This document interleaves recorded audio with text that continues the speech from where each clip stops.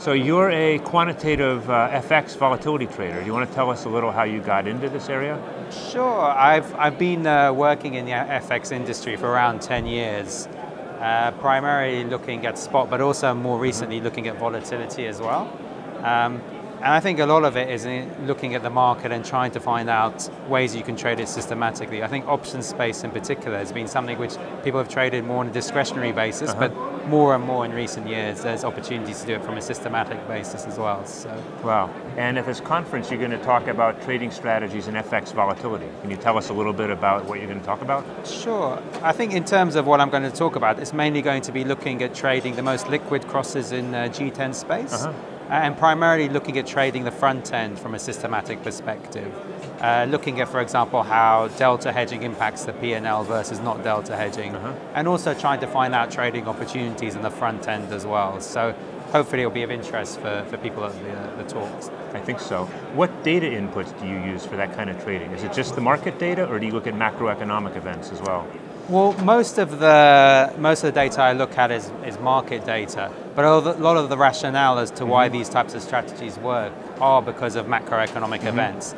The idea being that in the front end you have a significant risk premium, for example, around events like non-farm payrolls, which don't actually translate into realized volatility. So the idea of selling the front end is mainly to monetize those Excuse me, you said non-farm payrolls does not translate into realized volatility? Usually the market goes crazy. Well, it does. But that's not volatility? That is volatility, but implied volatility before the event is marked up even further. Oh, is it? Oh, okay. So, yeah, you're right, there is a lot of realized volatility, but the markup from the implied is actually too much for that. So. Oh, it's overpriced. It's the volatility overpriced. Is overpriced. So typically, for example, if you look at euro dollar overnight vol, it tends to be about 4 or 5 vol points more before payrolls, but that doesn't actually translate into 4 to 5 vol points of extra realized volatility over the event. So do you trade the options as well as the outrights? Yeah, yes. So the idea would be to monetize it through being short gamma, but the difficulty is understanding how you actually hedge your risk around delta hedging.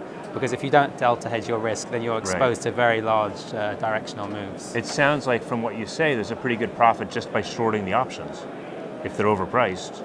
There is a good profit there, but there's always the caveat that you might end up having a tail risk event. A tail risk event. So you can never actually put too much money into that type of strategy. It can only be a small part of your portfolio, unfortunately. So otherwise, I'd be a rich man. Otherwise, you'd be a rich man, absolutely. So you've written a book on trading about what the ancients can teach us. Can you tell us something about that? Sure. In terms of what the ancients can teach us, they've actually done a lot of things that we think are new today.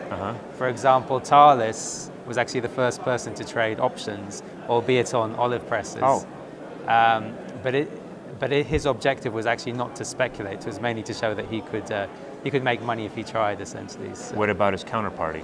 The people he bought the options from, were they speculators? Well, they weren't speculators. They were actually olive growers. So, but he ended up making money when he foretold a great harvest, and then he cashed in his options. So. Did he ever lose money? Well, that's the one trade that we have on sample, so it's only one that's point. That's the one that he wrote about. That's the only one that he wrote about. Yeah, so that's the only one we have on sample, unfortunately. And you're a co-founder of the Thalesians. What are the Thalesians? Well, we're named after Thales, and basically the objectives of our group is to run financial seminars to try and engender education amongst quant finance practitioners, but also more recently we've been doing consulting around quantitative trading and also publishing research around quantitative trading. So we're slowly expanding our reach. And some of the research you've published, for example, has been on the 4 p.m. currency fix, yes. How that affects the markets. So that's probably something that I wouldn't have been able to do in my previous roles in banks, but it's just looking at the idea of understanding the risk for a market maker around that fix. So it's an interesting topic and very controversial at this point, but I hope I've added a bit of color through my research on that. Yeah, no, that's certainly an important event. We see that trading the markets. Yeah. And you've also written a paper about beta in FX, what beta means across an FX basket. Yeah. How would you define beta? How would you define? Well, I think in terms of beta, the difficulty is there's no obvious beta. Like in fixed income markets, you can think of major indices as that. So the idea in FX would be to look at beta in terms of styles. like carry, like trend, like values. So, and actually, if you look at FX fund returns, a lot of it can actually be decomposed into trend and carry. So you would define beta relative to a fairly canonical strategy, that there are standard strategies that people run. You can't just be long the market. Yeah. You could run a standard strategy. Yeah, that's the idea. So you're long something like a standard strategy like carry or trend. So. Yeah. And you're also an amateur photographer.